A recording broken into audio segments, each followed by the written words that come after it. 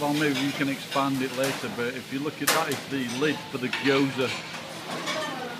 So where all the gyoza is cooked, and because the big problem in Japan with hygiene is that most of the people they employ are arbeito, and they just don't give a shit.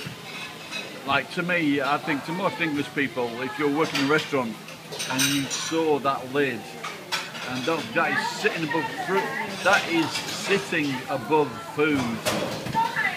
And it's also sitting above food when like masses of steam go through, because it's on a hot plate. All the gyoza, the steamed dumpling, are on a hot plate.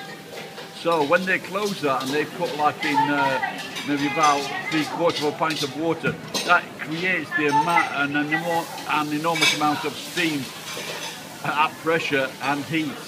So you can imagine that that crap on that lid is going to be falling onto the gyoza, and how people are not coming down with like some kind of stomach bug or illness, I don't know.